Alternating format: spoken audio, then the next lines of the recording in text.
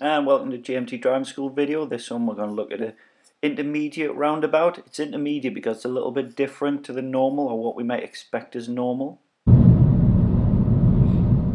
So on our approach we're looking for the signs. That's so important. So if you have a look onto the left hand side of the carriageway, we can see our sign.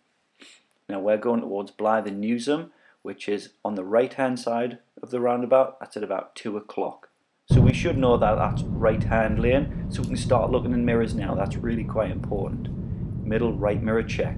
As you can see, the next sign coming in, that kind of tells us again with the floor that it's right hand lane for straight ahead, so there's no need for a right hand signal.